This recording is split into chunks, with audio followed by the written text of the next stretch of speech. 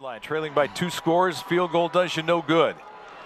So Shoemaker wants to throw. Oh, he had Noah Smith. Forced out of the pocket. Look out, throwing as he goes down. Leaping catch, touchdown. Are you kidding me? He was down. His elbow was down as he was going down, so good call. Phillips goes in motion, fake to Urbacek. Shoemaker rolls out, throwing for the end zone. Caught, touchdown! What a catch! What a catch! Layout catch for Jay Rockwell. What a catch, and again, it's close.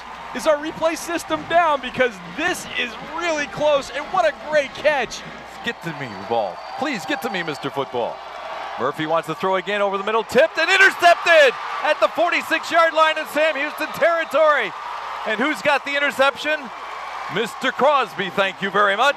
Yeah, you didn't have to hit anybody for that one. Smith goes in motion. Give to Urbacek up the middle. To the 35 and close to the 30-yard line. It'll be a first down. Urbacek with a tough run there. State one last opportunity on a kickoff.